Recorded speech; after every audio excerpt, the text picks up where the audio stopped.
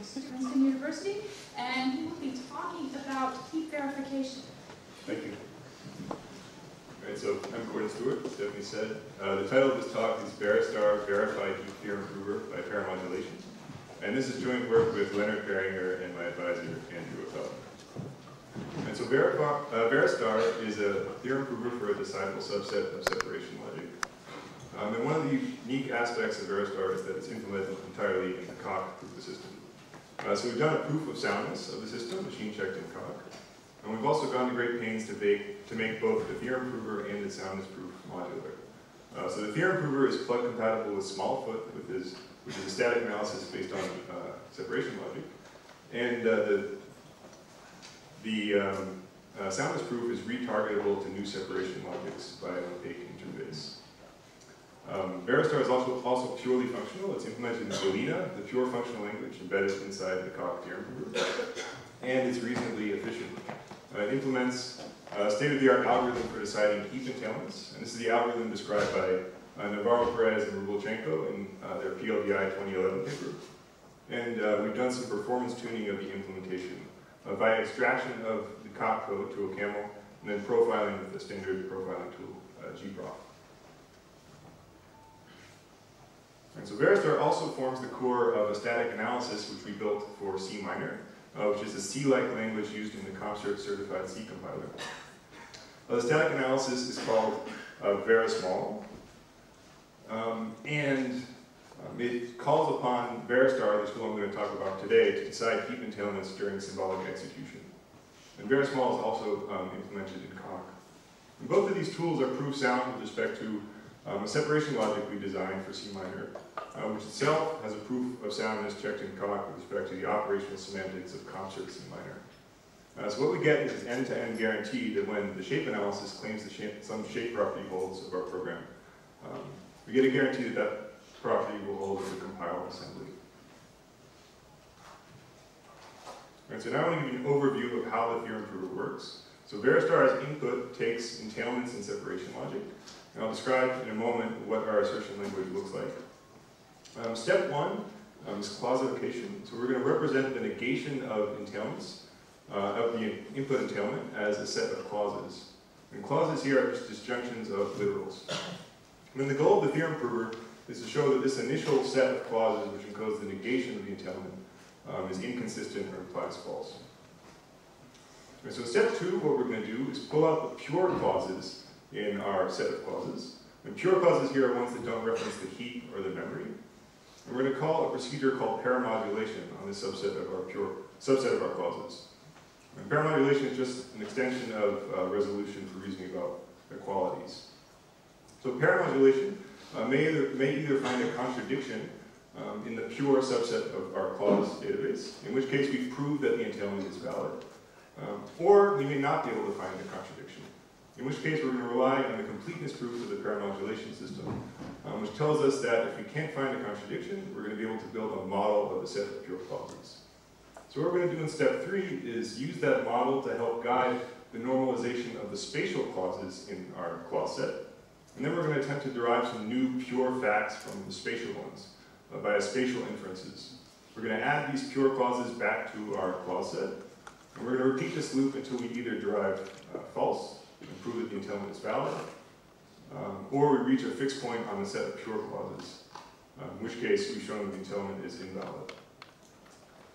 And this algorithm is refutation complete, so for any initial inconsistent set of clauses, we'll be able to derive false. Right, so let's look at a more concrete example. This is an entailment handled by our system. It consists of some pure constraints on program variables. Form E1 equals E2 and E1 is not equal to E2. And these can be conjoined with spatial assertions, such as maps to's. So A maps to B is an assertion separation logic, which says we have some heap which at location A contains the value B and is empty everywhere else. And these assertions can be starred together using the star operator separation logic with other spatial assertions, such as list segment assertions. So B squiggly arrow of C is our syntax for a list segment from B to C. And these are list segments that aren't necessarily null terminated lists, but they are required to be acyclic. And and they may be empty. So for example, the list segment from B to D is the empty heap whenever the head pointer B equals the tail pointer D. Right, so let's look at what our algorithm does on this particular entailment. So the first step is clausification. We're going to code the negation of the entailment as a set of clauses. And we end up with clauses 1 through 4. I mean, this clausification step is verified by our prover, but you just have to trust me that these clauses actually encode the negation of the entailment. So what we're going to do in step 2 is pull out the pure clauses from our clause set. And here the pure clauses are A1, A does not equal C, and 2, B equals D.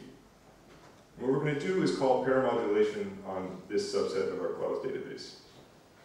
But here, paramodulation is not going to be able to derive any new clauses, and it's not going to be able to derive false either. So what we're going to do is rely on the completeness proof of the paramodulation system to build a model of clauses 1 and 2. And here the model is pretty straightforward. We just set B equal to D and A not equal to C. And now what we're going to do is use this model to help guide the normalization of clauses 3 and 4. Basically just by rewriting B by D everywhere it appears in clauses 3 and 4. So B doesn't appear in clause 4, so we just end up with the new clause 3, A maps to D, star list seg DC, star list seg DD. But now we recognize that the list seg from D to D must be empty because D equals D. So we can further normalize this clause to A maps to D, star list seg DC. But now we're in a good position because we recognize that the spatial assertion in clause 3 almost matches the spatial assertion in clause 4, list seg A to C, which is in a negative position. And in fact, we can make the spatial assertion in clause 4 match the one in clause 3 if we're able to unfold the list segment in clause 4 to expose a single concel or a maps to fact. And we know we can do this unfolding whenever the list segment is non-empty. So what we're going to do is add a new clause to our set of clauses, which encodes this line of reasoning, clause 5. And this just says that either we were able to unfold the list segment in clause 4 to expose a maps to, or the list segment was empty, in which case A equals C. But now the spatial assertion in clause 3, which is in a positive position, directly matches the spatial assertion in clause 5 in a negative position. We're going to be able to apply a rule called spatial resolution to cancel these two assertions out. And we end up with clause 6, A equals C. But this directly contradicts clause 1, A does not equal C. So we've found a contradiction and it's proved that the original entailment is valid.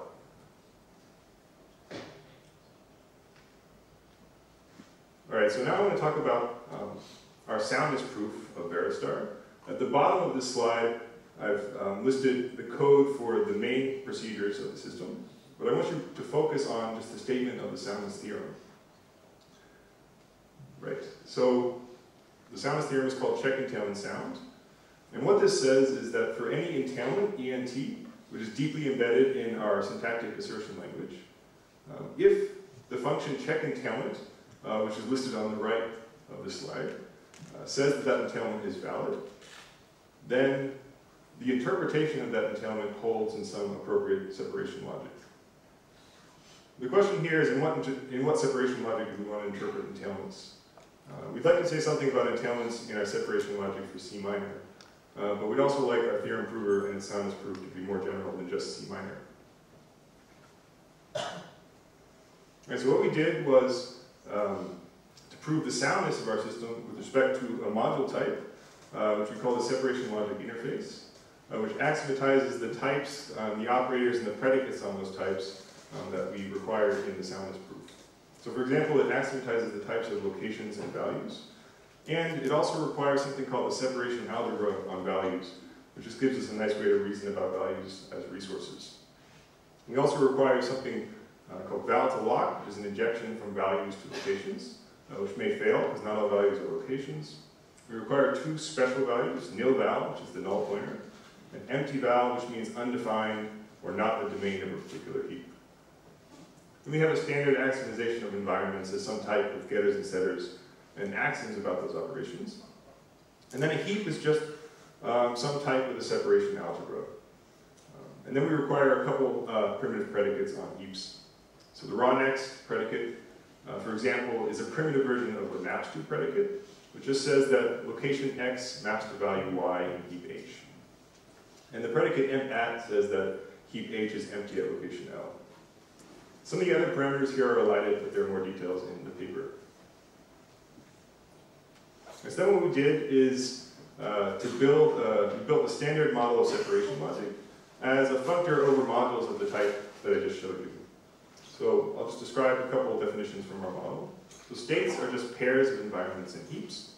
The function space atom denote gives the interpretation of the spatial atoms in our assertion language. So next, xy is the syntax for mapstus. And we just interpret mapstus using raw next in the standard way. And list segments are also interpreted in the standard way, just with an inductive definition. It says list segments are either empty, in which case the head and the tail pointers are equal, or a list segment has at least one consel. And so we've instantiated this model to our separation logic for C minor. In C minor, locations are just C minor addresses. Values are option C minor val, where none is the empty val. Val to lock is our injection from values to locations. So here we just check whether a value is a pointer, and if so, we need to check some alignment constraints. But in the whole, it's pretty straightforward. And raw next gives the definition of our raw next operator for C minor. And here we also check some alignment constraints, and we define the definition of mapstu using some predefined predicates on our model of states or heaps, which are called RMaps or resource maps. All right, so that's all I'm going to say about the soundness proof. Now I want to talk about some practical aspects of developing software in a proof engine. So as John Bentley pointed out in his 1982 book, Writing Efficient Programs, optimizing software is not difficult, at least conceptually. You take a baseline take a baseline evaluation of the performance of your program. You optimize some aspect of the program, say the implementation of a particular data structure, and then repeat this process until you're happy with the performance of the program. All right, so perhaps it's not too surprising that we could apply the same methodology to our verified theorem prover, and we did so. And here our execution model was to extract the coq code to OCaml, and then use OCaml to produce an executable application that can be instrumented for profiling with gprof. And here's a sample gprof trace, part of a gprof trace from one run of the prover on 1,000 entailments. So I want to talk briefly about some of the optimizations that we performed on the prover. So one of the first things we did was to implement a more efficient data structure for sets of clauses. We used red-black trees, and our implementation is described in a paper by Andrew Appel from September 2011. And I should note that an adapted version of this implementation is now in the Coq 8.4 standard library. We also implemented something called the priority heuristic in the paramodulation system to choose small or good clauses for inferences first. We cached these priorities with the clauses. We extracted Coq integers to OCaml native events. We replaced some of the operations on lists of clauses with operations on red-black trees. We did some basic redundancy elimination of pure clauses after spatial inference. And we also experimented with a new saturation method, which I call model-based saturation, in an attempt to find models of satisfiable sets more quickly in the paramodulation system. Right, so we recorded this, we evaluated the speed up of each of these optimizations on a test set of 9,000 randomly generated entailments. And for the most part, the speed up for most of these optimizations was between about 1.04x and about 3.5x. But when applied sequentially, we get speed up of 22.1x, which we're very happy with, at least on this benchmark set. We also attempted to evaluate the overhead for implementing each of these optimizations, just by going back to our SVN repository and figuring out how many lines of proof had to change versus lines of program. And here the ratios were about 2x, often under 2x. The ratio for the clause sets implementation is a little bit higher because we had to prove many lemmas required by the standard library interface, but which weren't actually used in our implementation, in the sounds proof. And so we also benchmarked the code on 3 sets of benchmark entailments from the Barra, Perez, and Wolchenko. The first set is 11,000 randomly generated separation logic entailments. Second set is 11,000 randomly generated heap inconsistency checks. And the third set is 209 entailments generated by Smallfoot during symbolic execution of programs. So Veristar here is the green line in the two top graphs. So on the randomly generated general entailments, we're not quite as quick as Smallfoot. We're much faster than JSTAR on most entailments, and we're not nearly as fast as SLP. We believe our performance is reasonable on this test set. On the heap inconsistency checks, we actually outperform Smallfoot on the majority of entailments and are almost as fast as SLP on most entailments. And on the entailments generated by Smallfoot, we actually solved all 209 entailments in under 200ths of a second, which is actually faster than SLP, which is Navarro-Perez and Lubachenko's prover, and almost as fast as Smallfoot. All right, so in conclusion, if you're going to write programs in a functional language, you might as well write them in a proof assistant like Coq, in which you can prove that your programs are correct.